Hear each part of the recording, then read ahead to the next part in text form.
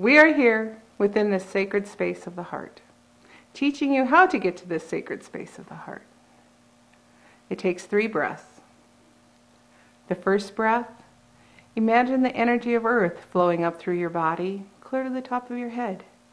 As you breathe out, bring that energy around your heart and let it settle there. Second breath, bringing in the energy of Source, creation, God, whatever your higher power is. Concentrate it in your body. As you breathe out, let that settle within your heart. On the third breath, take the energy of earth, creation, and you, and allow that to settle within your heart, and allow yourself to drop into your heart.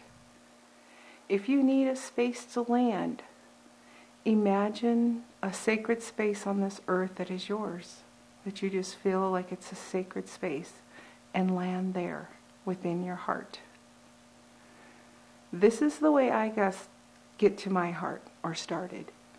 And you do it however you can get there to your sacred space of the heart. Eventually, after practice and after doing it several times, you will just be able to go, I am, and land in your heart.